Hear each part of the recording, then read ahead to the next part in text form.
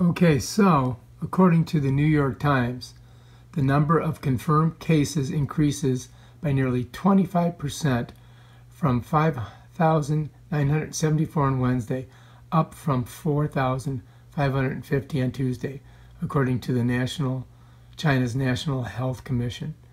But they believe that it could be much higher.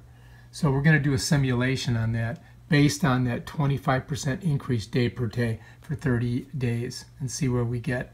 All right, we're going to do a simulation. They said there's about 6,000 patients right now, and it increases by 25% a day. So we're going to multiply it by 125 for 30 days. So I won't bore you by, multiplying it on the calculator. We'll speed it up. But this is what happens at the end of 30 days.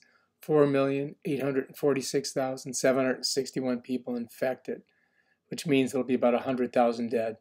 And of course, the infection rate will probably be exponential, and it will grow faster than 25% per day. But I'm just extrapolating on the numbers that we've been given from the New York Times. Okay, now we're going to extrapolate for another 30 days times 1.25.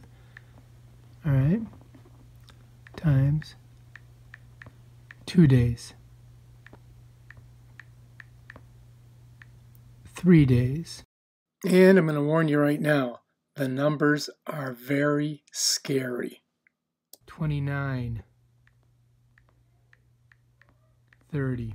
At those infection rates, after 60 days, there would be 3,132,145,885 people infected. And there is a death rate of 0.02%, which would bring it to over 62 million dead, making the coronavirus as bad as the 1918 Spanish flu that killed 50 to 100 million. Let's hope they can contain it and they can create a vaccine to protect the rest of us. All right, if you like this video, subscribe to my channel and check out my other awesome videos.